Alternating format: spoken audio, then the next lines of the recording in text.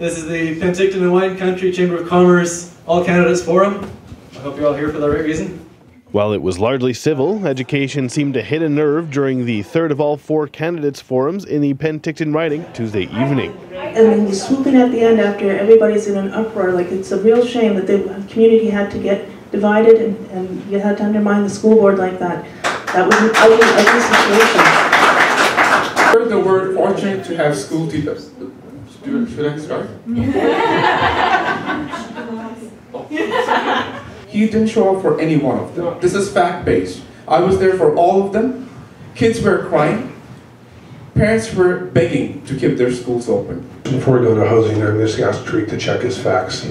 The fact that you said about the school board meetings was not true. Candidates also exchanged quips over who added fewer positions in healthcare during Tuesday's debate on the SS Sicamous.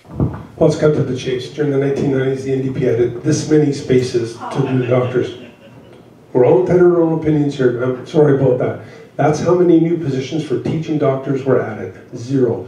We doubled the position. In 2010, Christy Clark made a promise that everyone will have a family doctor by 2050.